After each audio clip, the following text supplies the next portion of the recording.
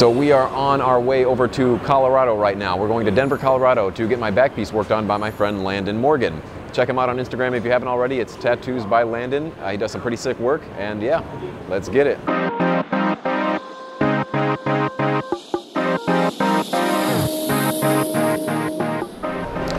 Slept most of it. So the whole design of this tattoo is supposed to be like a role reversal on what we do to animals. So maybe some little babies stuffed in cages as we do to veal or something like that might be fun.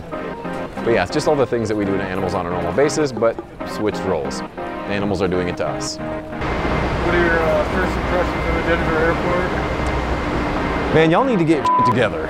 Talk about herding cats. Is that an expression, herding cats? Herding cats. Don't let anybody tell you it's easy. Have you ever been to Denver?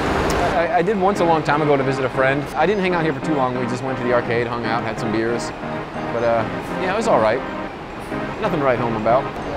Denver. Yeah. In Denver.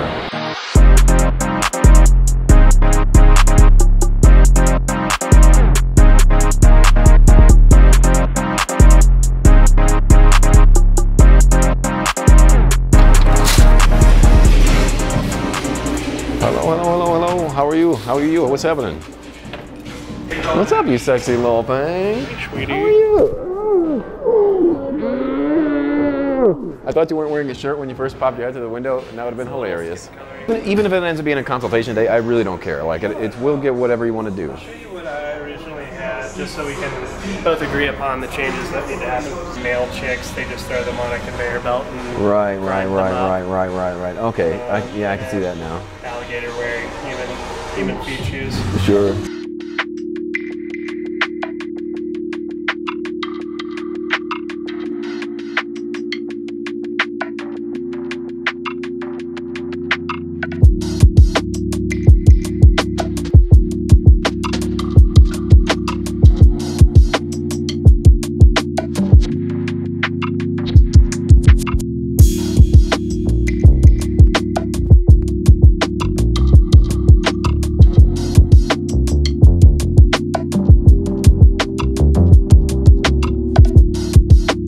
All right, so we had to rework some things because I'm a picky bitch, and yeah, so now it's about 7 o'clock now, and we're just now stenciling the back, so we'll probably be here for a little while. Yeah. Stencil on my face.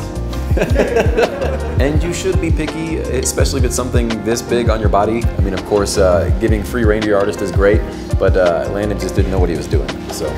Not even a little bit. The first design was absolutely sick. It just didn't quite fit the criteria that I was going for. So yes, I'm one of those bad clients, if you will. Somebody doesn't like symbolism. Vegans make extreme comparisons. So I made some extreme symbolism. Symbolisms. Like, damn. Do what you need to do. I'm gonna force you into this. I don't want to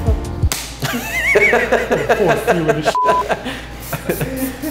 Look at this Pantera looking motherfucker across the street. Pantera? Where? He's definitely a racist.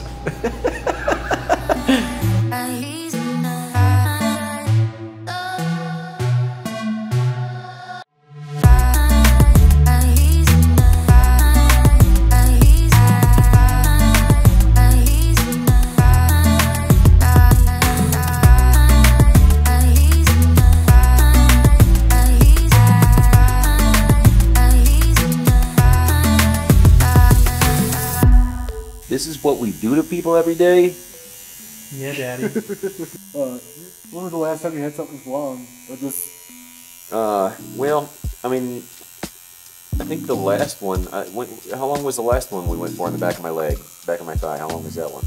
That one wasn't too long. No, they're like 2 hours. Yeah, that one wasn't real long. I think That's back when I was fast. Yeah. One of the longer ones I went through was quite a few years ago when I worked with Nico Hurtado. We did 3 sessions, but one of them was like 8 or 9 hours. And that was like up on the inner thigh, and that was spicy. For some reason, I really don't mind lines a lot. It's just when you get to that like solid color shading, especially with the rotary, I think that Oh, God. It kills.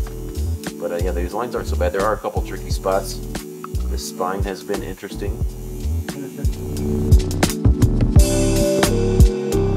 Alright, that wraps it up for this first session on my back piece. It is a bit tender, so I'm curious to see how this plane ride's going to go, but hopefully I can sleep on the way over there, back to Chicago, because I didn't get a whole lot of sleep last night. So I also think the next few people that I tattoo are going to have a very easy time. But yeah, stay tuned for part 2.